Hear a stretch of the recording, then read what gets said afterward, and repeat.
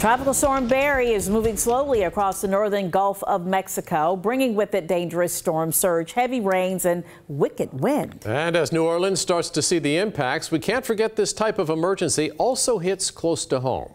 13 News Now anchor Philip Townsend has this story.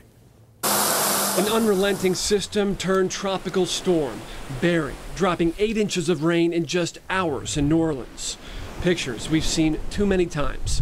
A city now underwater with a levee system facing its biggest test since Hurricane Katrina. Heed every single warning. A state of emergency that we could face at any time here at home.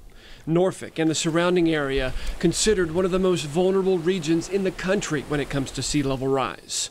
Report after report showing what's going to happen over time. We need to look at it through the eyes of military readiness. From local military bases already affected by repeat flooding to every neighborhood we visit every time it rains. It's very alarming, very concerning. But long-term solutions continue to develop. Major surveys, major discussions, seemingly every month. This area has a story to tell. In fact, one just 3 days ago.